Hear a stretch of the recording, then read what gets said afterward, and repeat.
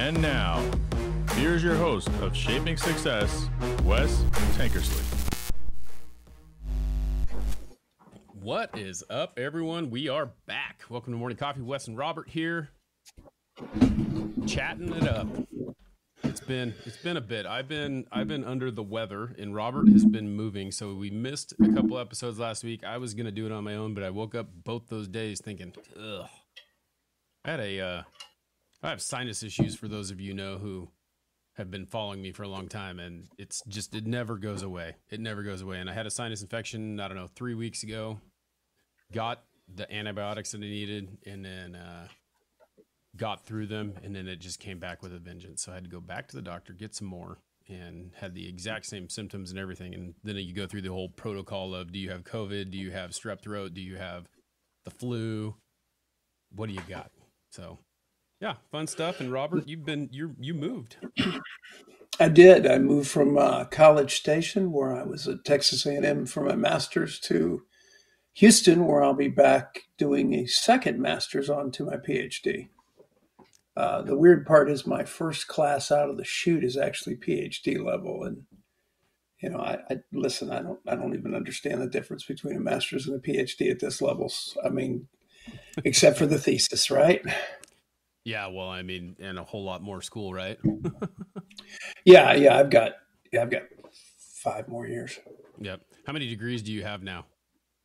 I have to think about that. 3. 3. Okay. Yeah. One more than me. Well, yeah. Then when I'm done, I'll have 5. Yeah, So that's crazy. Good for you. I'm at the point where, what is up?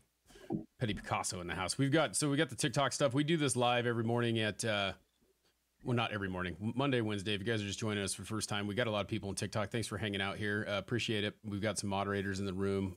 Thanks for the gifts. We appreciate you guys. If you subscribe, you can make sure that you get hopped in here. You can check it out on YouTube Live. It's on Facebook, all over the place.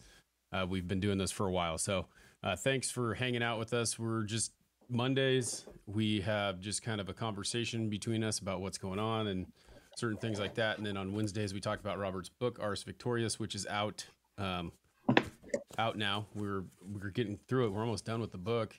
And it's been a good one. We have just been, going for it. I wanted to kind of talk about, Robert, something that with the election stuff we've been talking a little bit about, and not political, but just in general about absolutes, because there are people who are out there who have these absolutes.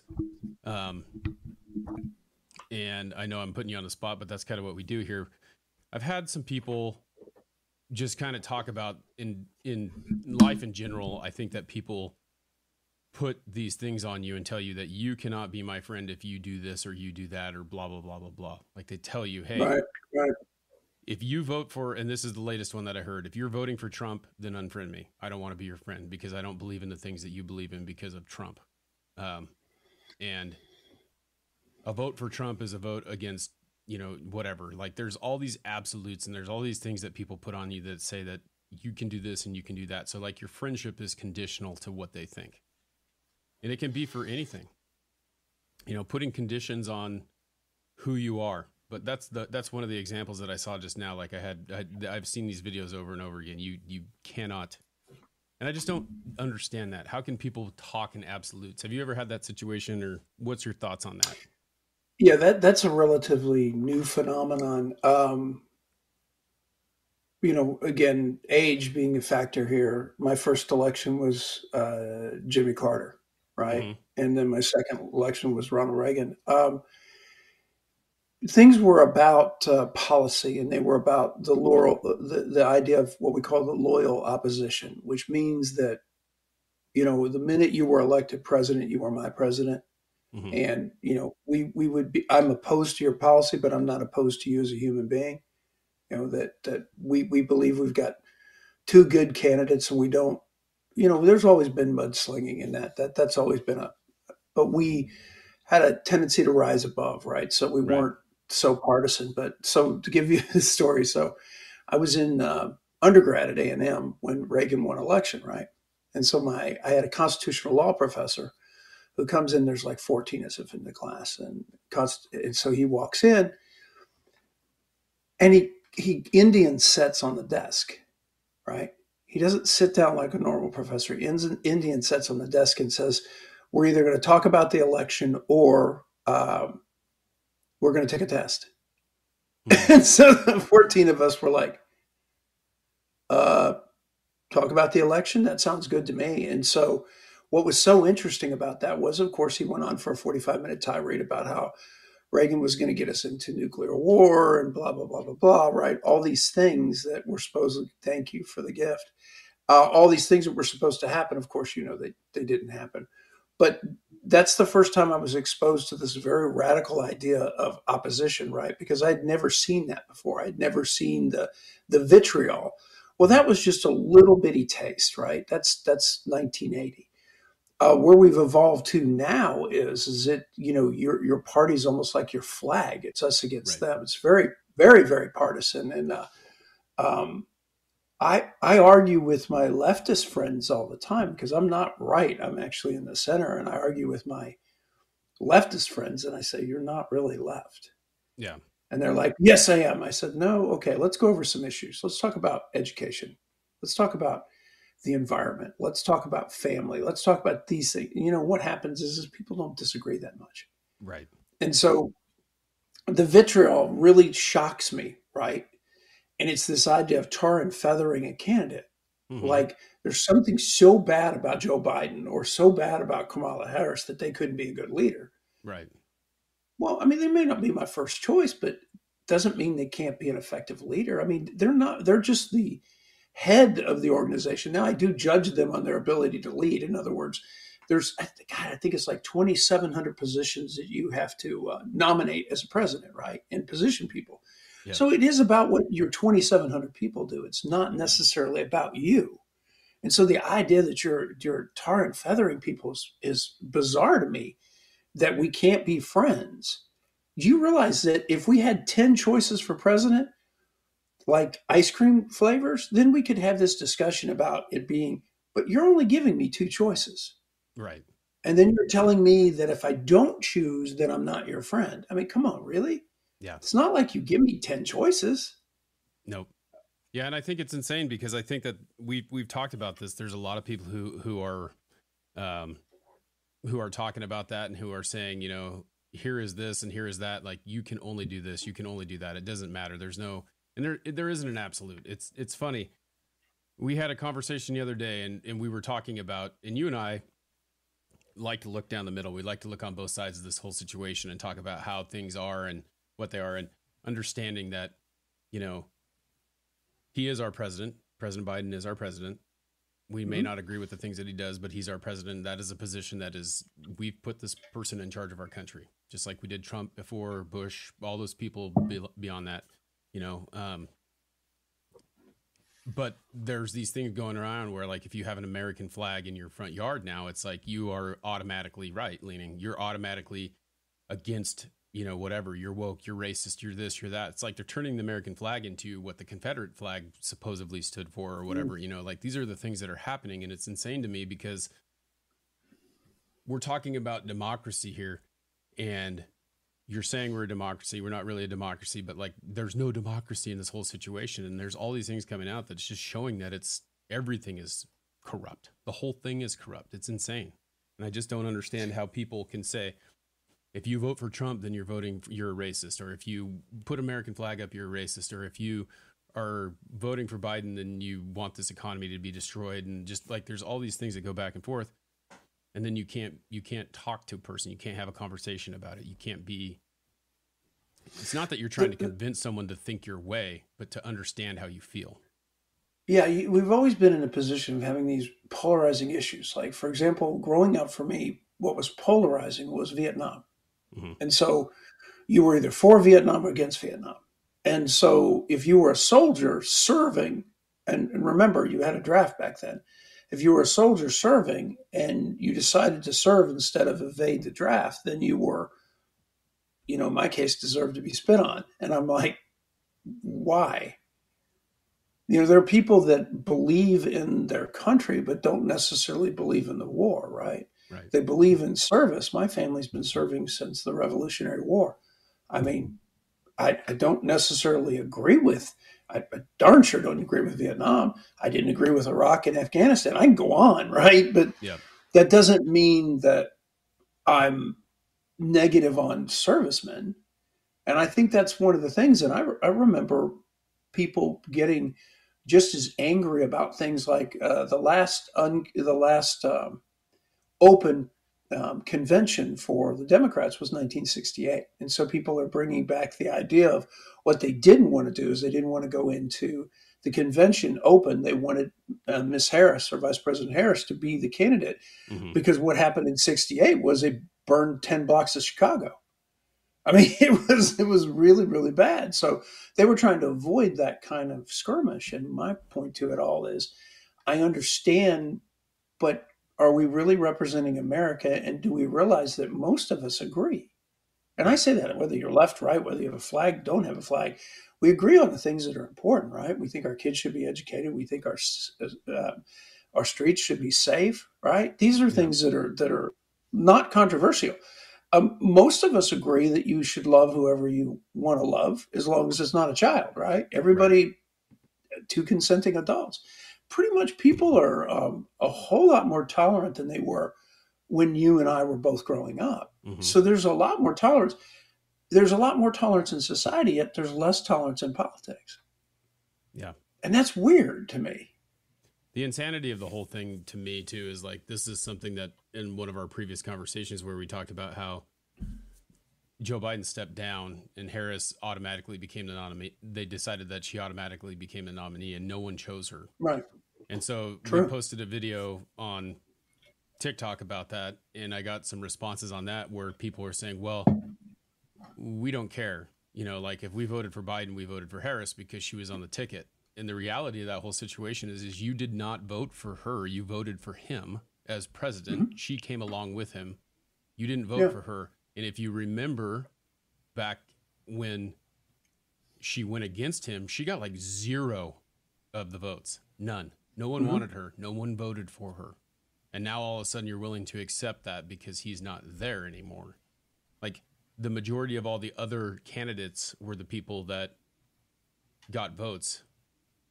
And so it's amazing to me how you can stand behind someone who had no support from anyone because you feel a certain way about something. Like if this was happening on the other side, it'd be the same thing. Like they're not automatically, Trump had to go against all the other people to be able to get the nomination. And that's the way it needs to be. It needs to, and I know they don't have enough time or whatever, but they should find a way to make it so, like you said, an open convention where they have to go in there and they have to make a decision because this is not, now you have two choices that, neither one are what anyone wants, it seems like. And now all of a sudden we've got this craziness going on where we're going to have to decide between two and one who didn't even do it the right way. Yeah. It's funny because it actually segues into what I wanted to talk about because we despite what everybody believes, we don't even talk before we get on the set. Yep. No, we just ran this off. So my thing is today was I wanted to talk about people, the difference between words and actions, right? That people's words are one thing and their actions are another. And that's just the opposite. Whatever we say is supposed to be what we do. Our word is supposed to be our bond. And so especially in politics, right? We're supposed to be a democracy, yet you see a very undemocratic process going on the Democratic side that's very undemocratic, right? People aren't really getting to vote. So this goes back to the idea of, with everybody, is what in the world are we going to start saying that our actions are more important than our words? Because right now with these devices, with social media and all this, we've got all these words out there. But think about what really matters to us. It's not what somebody says about us that matters. It's how somebody treats us. Right.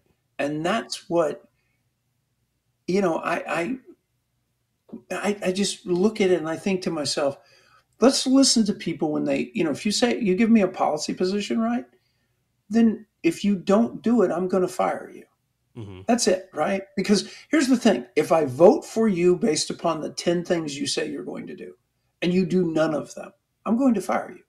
Right. And I think that's where we've lost control of the process, because if we had any CEO that we paid to run our company and we said, hey, this is what you want to do, these are the three objectives, we're going to make it simple, here's 3 objectives. If he doesn't do them after a year, what are you doing? You're firing him. Right. And that's the same thing I say to him. As a general public, I saw somebody commenting about here, I just bought 11 items at the grocery store and it costs $150 basic stuff. It's outrageous. It's exactly correct. Okay. So as a general population, we're attributing this to the way the administration is handling our country. This is our CEO. Forget this whole president, forget all this stuff. Right. The chief executive officer of the country. Uh-oh, we lost Robert.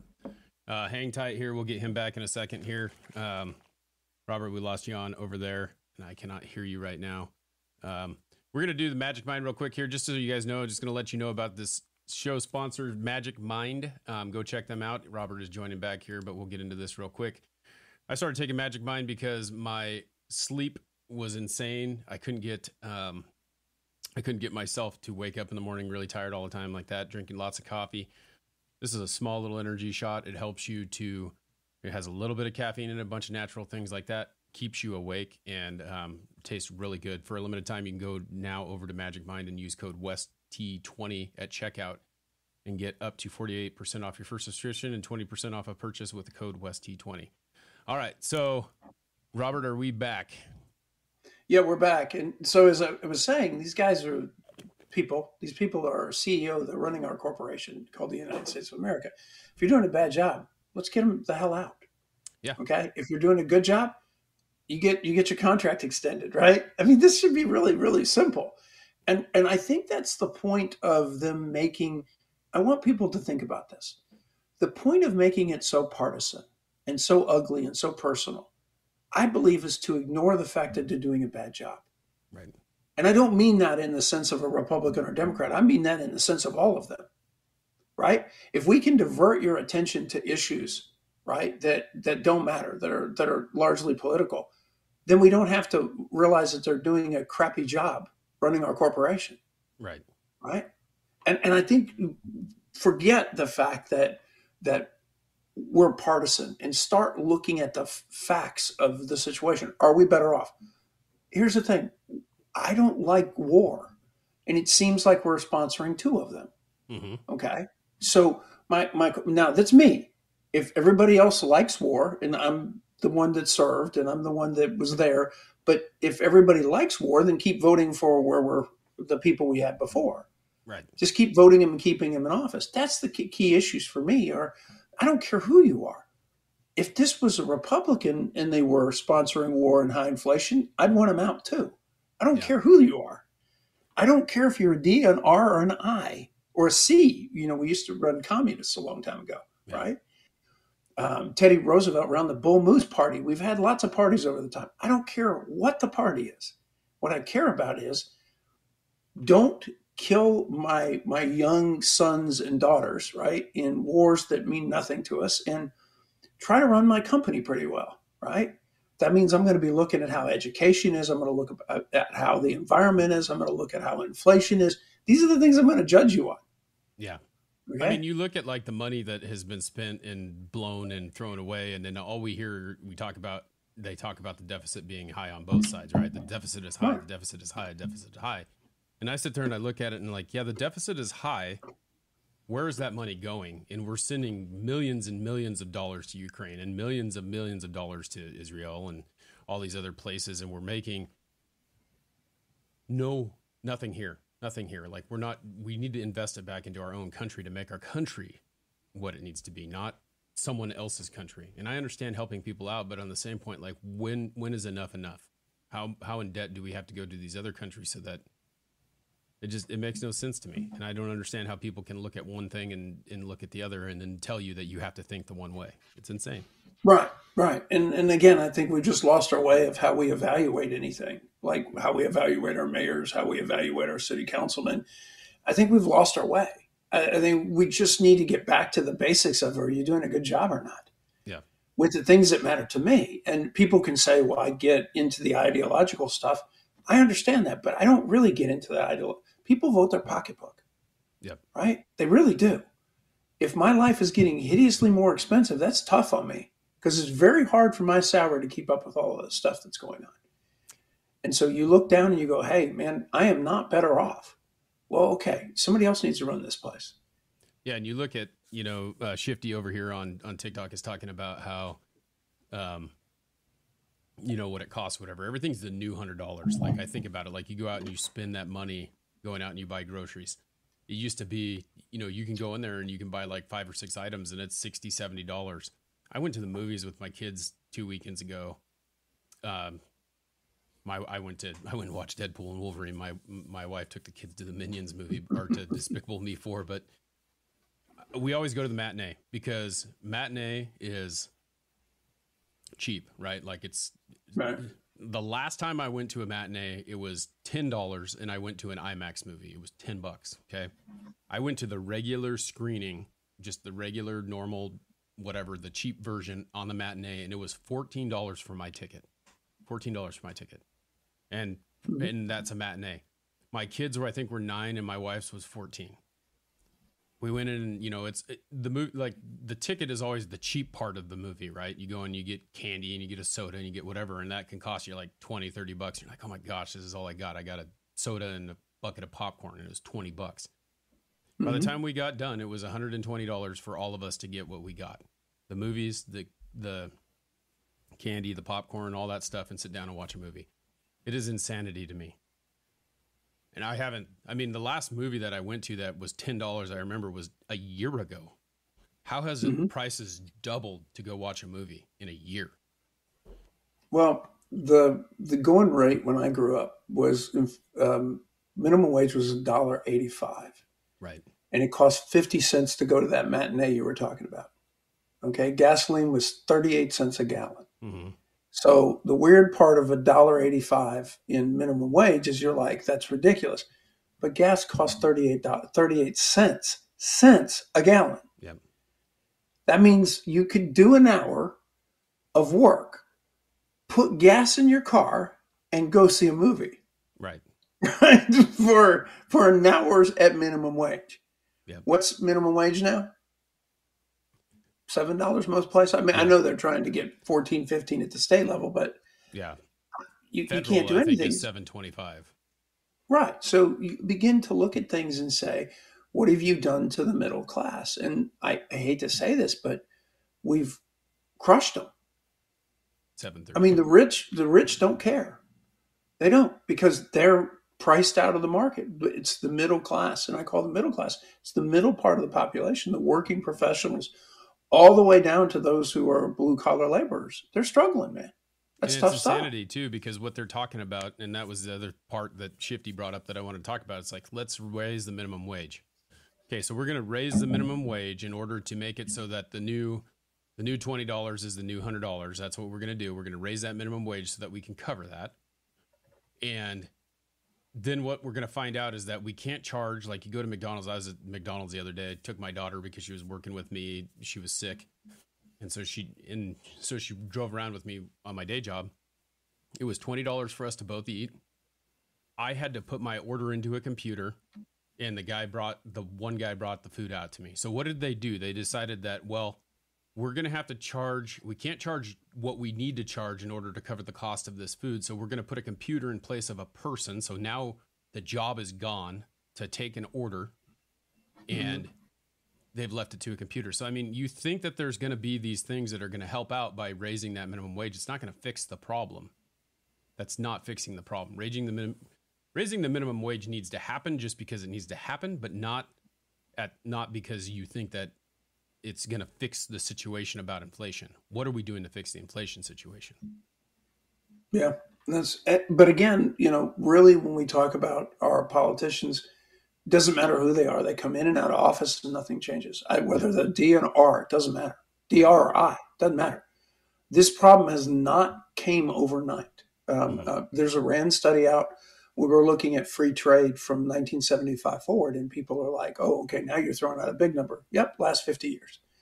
So over the last 50 years, according to the RAND Corporation, which is not exactly left-leaning, okay, if you know who the RAND Corporation is, they were created out of an Air Force project that became very much government. and they are very much center conservative.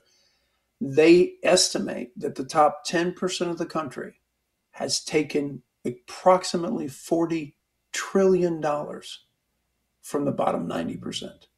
40 trillion. Okay. That's a stunning number. In concept, the total deficit right now is running at 33 trillion. So larger than the deficit is what the top 10% have taken out of the bottom 90. This is what's really happening. We talk about inflation and we're all pointing at inflation. No, that's not really what happens here. What is happening is the people that have capital, who are rich, are basically taking from the poor. That's what happens. Yep. Okay. And so that $40 trillion, so how do you fix it? Well, these are large scale problems because they've been going on for a long time. One of the things we got hidden and the problem was able to I don't know, go unnoticed was when we started doing business with China because labor costs were so low. So we didn't care because Walmart gave us cheap stuff. We didn't care that we were losing jobs, right? And that's a real problem because we were losing a ton of jobs, but everybody was like, well, we're getting cheap stuff from China and it's cheap at Walmart. Well, everything comes at a cost. It wasn't as cheap as you think it was. So there's some real big fixes here that in all candor, neither side is looking at. And it doesn't matter who gets into office. I have a piece coming out probably in the next couple months in one of the big journals, and it is on free trade. How do you fix trade so that you stop crushing the middle class in America? Right. What do we have to do to fix trade so that it makes a difference in the economy for the middle part, the bottom 90 is not the middle. Yeah. That's everybody else. How do we fix that? Well, there's things that we have to do to make changes. And one of the things is government is a very, very poor mechanism for fixing anything, unfortunately. Yeah. They can lead, but as far as, in other words, I wouldn't send $1 to the government under the idea that that I wanted to get $1 to Wes, I wouldn't send $1 to government. Yeah. Because it would come out as 30 cents to Wes. Yep. So they're a real poor vehicle for that. Yeah, and it's insane too. Like I think about taxes and things like that we pay. Like I pay quite a bit of money in taxes every year, and you kind of wonder like where's that going? And I've heard him talk about different things. Like I probably give half of my income of what I make back to the people, back to the government, right? Like because that's the reality of it. Like you pay your taxes and your wages, but then you pay your property taxes and you pay your vehicle taxes and your gas taxes and all those things that people don't really realize that you're actually giving plus your half fees. Of what you make. What's that? Plus your fees. Fees. All those little fees you have for this, that, and the other, and licensing and all that stuff. All that is going back into the system, right? Yep. All of it makes a difference. Yeah, and it's insane. And they say that, it was listening to him at the debate. Well, we're not going to raise taxes on anyone that makes over $400,000 or under $400,000. And it's like, okay, dude, there's not that many people who make over $100,000 a year. And you're talking about people $400,000. I mean, what's your deal here? It's insane. Like, I just don't get it. We've got to figure out how to do it. And they're being less than honest. There isn't enough. If you took all the rich, if you took the 1% and you taxed them for 100% of their wealth, it wouldn't fix the problem. Where do you think that, and if you're thinking about that, if you tax the rich more, where do you think they're going to take that out on? Where's that going to go? It's coming from me. Does this new $20 that's the $100 become $150? Because they're going to charge you for it. Right. That's not the point of the system. But again, that's the simple logic that everybody buys into, and then they give you a solution that says, hey, we just raised taxes on the rich. Well, nothing's changed. Yep. Exactly. Right? Yeah. It's insane. Well, Robert, it's been good getting back on here. We will be back on Wednesday talking about the book. Like I said, Ars Victorious. Check it out if you guys haven't got it. It's available on Amazon. Really good book. What makes life better. And I'm really into these motivational books. They're really cool. Robert and I have decided that we're going to co-host this thing from here on out. And Mondays are conversation. Wednesdays is about the book until we get through the book, and then we'll figure out what we're going to do from then. I want to say thanks to the sponsor, Magic Mind. Head over to magicmind.com and use West WST20 at checkout. You can get 48% off your first subscription, 20% off a one-time purchase. Get you a little wake-up juice, supplement your coffee time. Robert, I hope you have a great day. I appreciate you, Wes. Yep. Yeah, absolutely. Take care. Great Monday, a great week to everybody out there. Thanks, guys. Thanks for following and subscribing. We appreciate you all.